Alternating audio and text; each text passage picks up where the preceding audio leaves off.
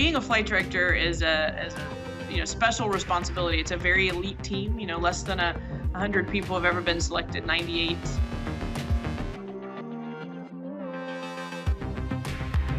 It's my dream job. I've wanted to do this since I was very young. Been interested in space.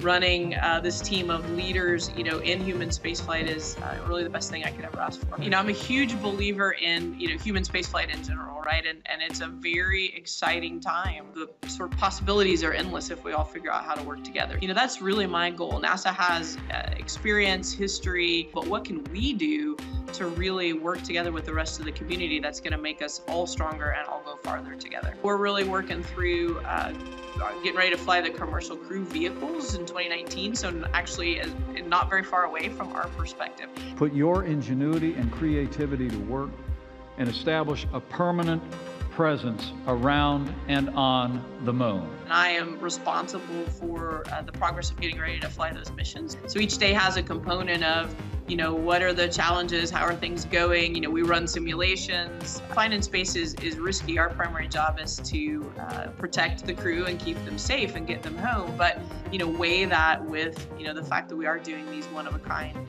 space missions that are really pushing the envelope. We've seen the number of, females coming in out of school increase. So I think we're very reflective of that.